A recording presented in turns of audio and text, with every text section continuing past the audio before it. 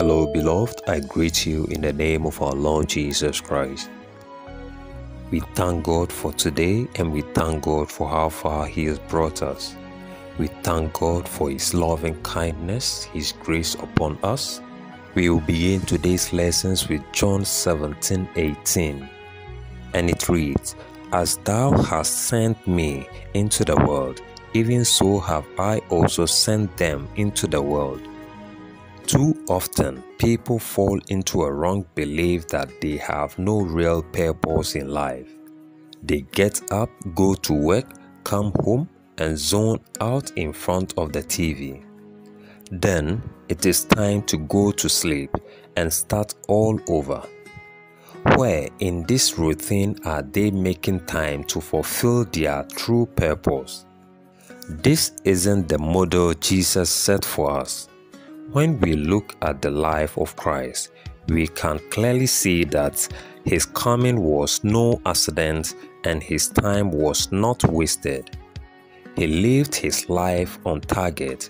Scripture shows without a doubt that Jesus came to accomplish a goal.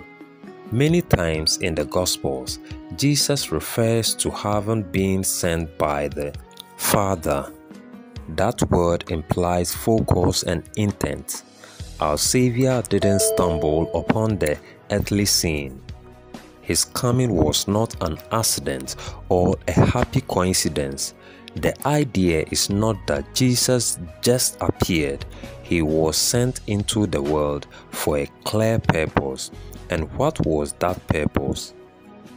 Let's go to Matthew chapter 20 verse 28 and take another look. And it reads, "Even as the Son of Man came not to be ministered unto, but to minister, and to give His life a ransom for many." Now, this reveals that Jesus came not to conquer, but to serve. His life reveals a clear mission, and everything He does in the gospel points back to His purpose. To reveal the Father died for sin, save the lost, and provide abundant life. No matter where He was, who He was with, or what He was doing, the Lord was always mindful of the reason for His coming.